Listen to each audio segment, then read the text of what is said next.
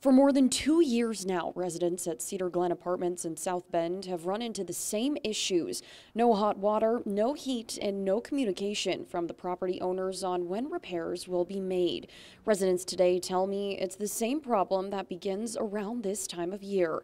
Now there's a new problem, a major leak from a broken heater in one unit's stairwell.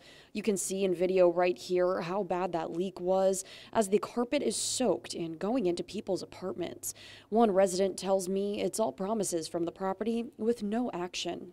If they keep on promising us we're going to have hot water, hot water is a necessity 365 days a year. Yeah. But this heat, they should have bled the lines and everything long before October.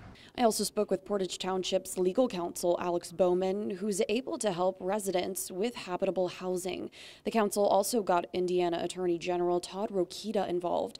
Rokita and property owners Barrett and Stokely reached a 3-year agreement for Cedar Glen residents, which awarded them $10,600 divided among affected residents.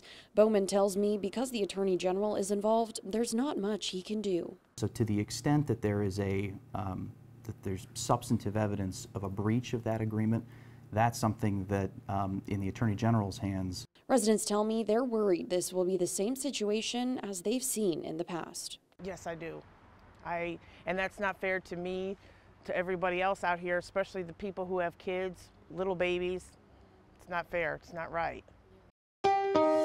Thanks for watching. Here's another story you may like, and subscribe to the WSBT 22 YouTube channel.